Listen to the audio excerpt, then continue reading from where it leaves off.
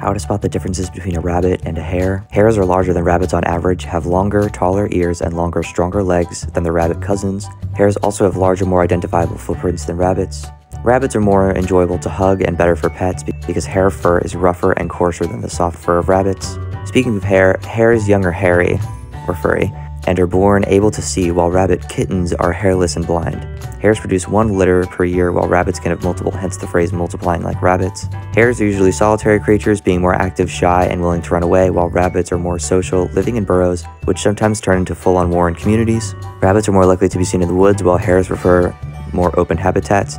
Hares are usually lighter in color and have creepier looking eyes, and hares are the only ones that ever lost to a tortoise. Subscribe for more.